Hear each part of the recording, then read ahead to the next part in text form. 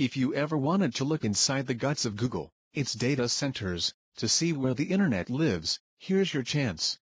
For the first time, Google is giving us a look inside their data hubs with some pretty cool photography and one street view tour. Google has just unveiled the new Where the Internet Lives gallery, which features photos from inside its various data centers.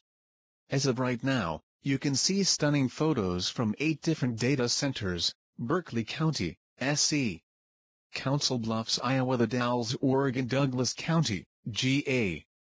Hamina, Finland; Lenoir, North Carolina; Mays County, OK.